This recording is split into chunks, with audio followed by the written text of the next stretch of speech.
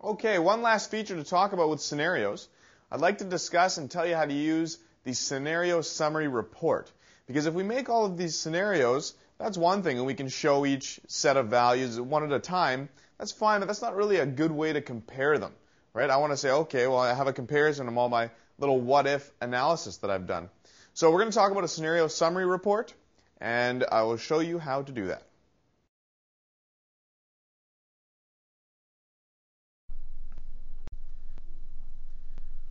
All right, the last feature I'd like to discuss with you with scenarios is using a scenario summary report.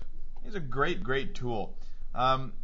Because let's just think about something for a minute. If I create all these wonderful scenarios, and then I'm trying to show the boss all these good scenarios that I've created and how they're going to help the company and all sorts of stuff, I'm not going to have someone come in and sit next to me at my desk and I'm going to say, okay, look at this one and show, and well, look what happened, right, and this one and show, and so on and so forth.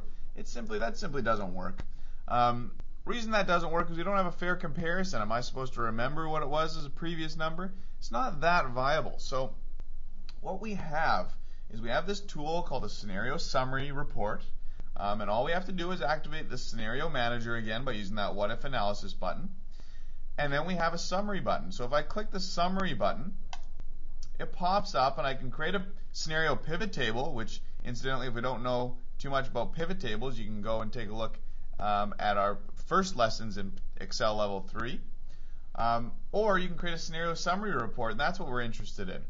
And then it says result cells, and these are just cells that it's going to include as part of the comparisons in the end. So I want to compare my annual profit to my annual expenses to my gross profit in the end. So if I click OK, up pops this spreadsheet, and in this particular spreadsheet, it's created this wonderful looking summary. What's all this information? It's actually comparing all my scenarios. It's highlighting the gray cells, which are the changing cells. It's showing me my operating profit versus my gross profit versus my overhead costs at the bottom here. And so it's a really great way to compare your scenarios really quickly, really easily with not a lot of hassle. We simply use that summary button and it generates this report.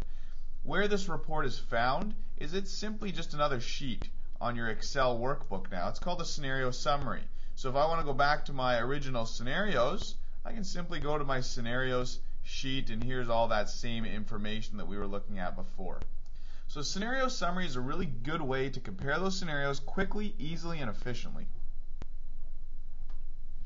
So that's how you create the scenario summary report. It's really easy to do. It's on the same screen that we're using for managing. And then it generates a nice sheet for us where we can quickly compare all of our what if or all of our scenarios. We can also see what cells were changed, what value they got changed to. So it's a great little report that it creates, and it's not too much work from our side to generate it.